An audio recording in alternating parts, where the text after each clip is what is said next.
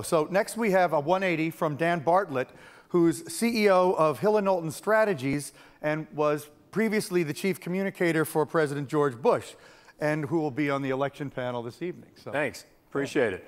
Wanted to talk a little bit about tonight. There'll be a lot of conversation about the role that technology played in the victory that President Obama had last week, and a lot of it will focus quite extensively on, I think, what we in the previous panel talking about the future of retail and data and platforms and mobility. A lot of those three components were used successfully by President Obama. But to talk a little bit about my 180 and when it comes to technology and the role it has played in partisanship in Washington, D.C., I think the public kind of is left scratching their head when they say they're disgusted with what's going on in Washington, yet there was very little change when it came to not only the White House, but in the Congress as well, particularly. And my 180 particularly came from having gone up successfully with a politician, and everybody entering into the White House thinks they're going to be the leader that changes the dynamic, that's going to change the tone in Washington. And everybody says, if we just had a great leader to step in and change the tone, we'd all be better. And we could work in a bipartisan way. And what I have found, and what my experience was working in the White House for 8 years, is that there is a systemic partisanship now. And one of my 180s on that, and I'll speak more about the one with technology in a second, it's really driven by two principal factors. The first one is redistricting.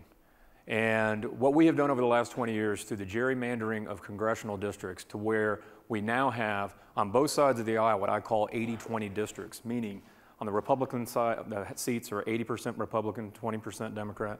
And on the other side, we have 80% Democratic seats with only 20% Republican. And there's very few toss-up congressional seats that are actually 50-50, 55-45, where the middle really matters. So every day when a member of Congress is waking up, they're more worried about their left flank if they're a Democrat or a right flank if they're a Republican. There's no incentive for there to be compromise in the middle. And so when you have that dynamic, when there's fewer and fewer, and 20 years ago you had about 50 or 60 swing districts. We no longer have that now. What was counterintuitive for me is the second one, and that is you would think that technology and access to information would help the environment in Washington by exposing people to more information. When Ronald Reagan ran for re-election in 1984, nearly 70 million Americans got their news from ABC, CBS, and NBC. In 2000, that number had dropped to about 35 million.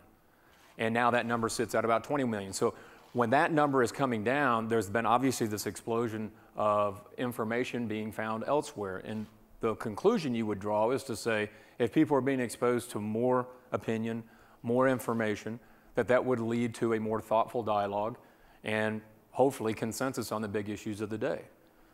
But what I have found, and what the people in the practice have found, is that technology has turned out to be an accelerant to the partisanship, because if you think about it, maybe in your own viewing habit, your own habits, in mine, is that if you're politically inclined now, you go to blog posts or to websites that reinforce your views first.